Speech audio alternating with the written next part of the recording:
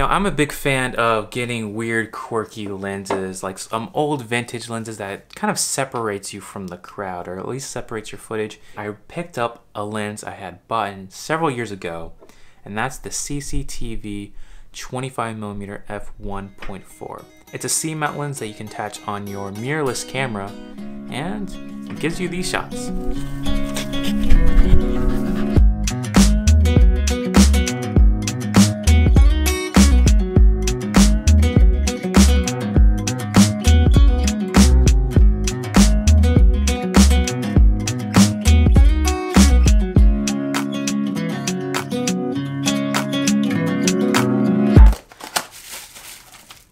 Believe it or not, this is a 25mm f1.4.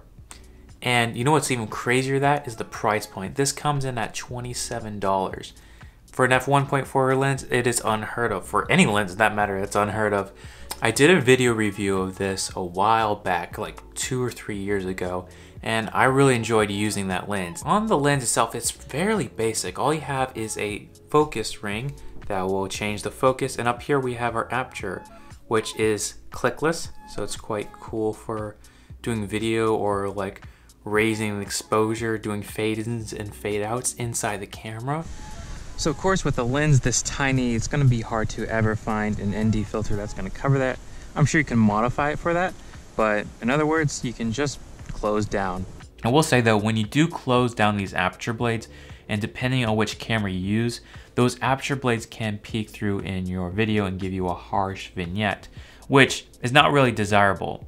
If you own a camera like the Panasonic GH5, an easy fix is to use X-Teleconvert so you can crop in, and that will actually multiply your focal length and you will avoid those harsh edges.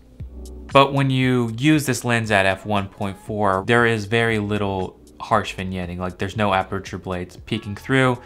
You will have some natural vignetting just of the lens, which I like. The most notable quirk in terms of image quality of this lens is those blurred edges. They are quite severe, but that really draws you into the center of the frame. Now, if you like that, that's a plus. If you don't, I'm not sure why you're getting this lens. But one interesting thing when you're focusing through the lens is suddenly those edges become sharp and the middle becomes blurred, as best demonstrated here. And when you're filming with this lens, you're going to find that those edges as well is going to warp the bokeh in the background. So if you have some light bulbs in the background, they are going to kind of curve around those edges, much like an anamorphic lens can do if you have an older projector lens.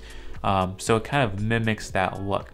But towards the center, they kind of round off again, so it's pretty cool with that. The focus ring is so close to the mount that it makes it fairly difficult to pull focus. Combined with the fact that it has a long focus throw, it does make this really hard to operate. So here's the same camera placement just switched on for that 25mm lens, and you can see you can definitely lose focus quite easily. But you see how definitely those edges are a little bit blurry. Something about it just feels a little different. I think if you're a beginner, especially on a budget, you need some lenses, you need some fast lenses, well, this is right up your alley. I think it's worth checking out this lens. It's cheap enough that you can kind of keep in your camera bag, and whenever you do need that little creative flair, you can whip it out and you can get some cool shots. That's it for this video. See you later.